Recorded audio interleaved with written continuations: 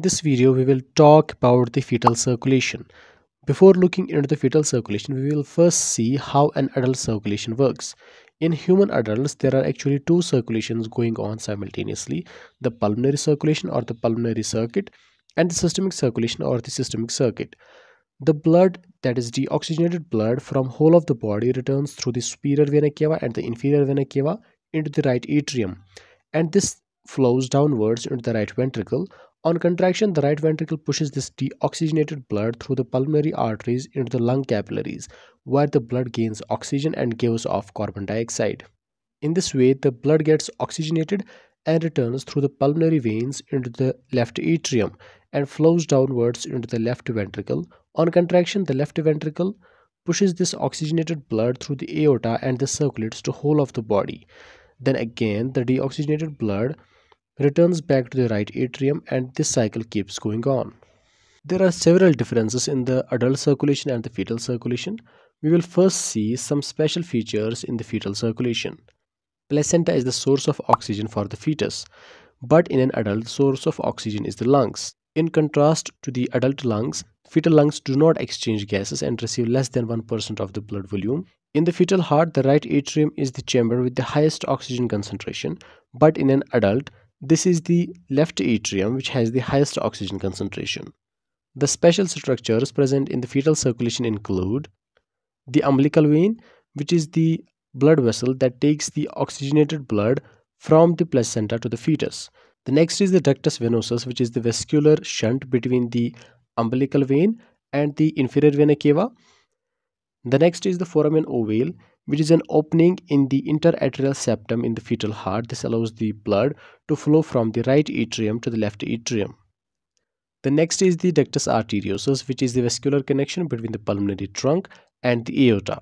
Lastly, we have two umbilical arteries which take the deoxygenated blood from the fetus to the placenta. Now we will see how the blood flows in a fetal circulation, or the pattern of blood flow in a fetal circulation.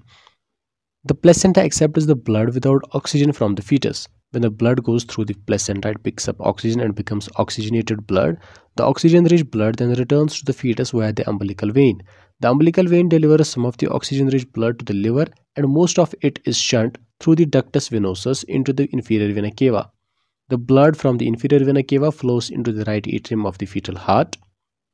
From the right atrium through the foramen ovale, this blood flows into the left atrium and then to the left ventricle.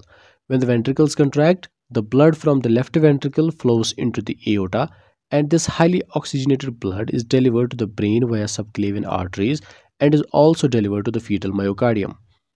The deoxygenated blood from the upper body, that is the head and arms, returns back to the right atrium and flows into the right ventricle.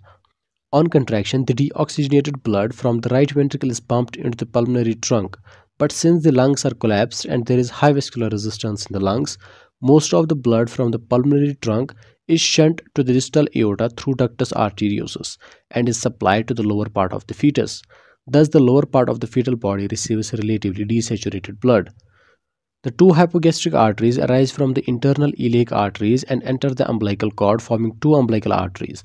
In this way, the deoxygenated blood is taken to the placenta for oxygenation. When the baby is born, the fetal circulation now changes into the adult circulation. The changes that take place in the fetal circulation after birth include: first change is the closure of the umbilical arteries, which change into the lateral umbilical ligaments. The functional closure is almost instantaneous, but the actual closure takes place in almost 2 to 3 months. The next change is the closure of the umbilical vein, which changes into ligamentum teres. The obliteration of the umbilical vein occurs a little later than the arteries, allowing a little extra volume of blood to be received by the baby from the placenta. The next is the closure of the foramen ovale, and there remains an oval-shaped mark on the interatrial septum called the fossa ovalis. Closure of the ductus arteriosus results in the formation of ligamentum arteriosum. The functional closure of the ductus arteriosus occurs soon after the establishment of pulmonary respiration, and the anatomical closure occurs when there is growth of the fibrous tissue in the lumen by 1 to 3 months. Closure of the ductus venosum.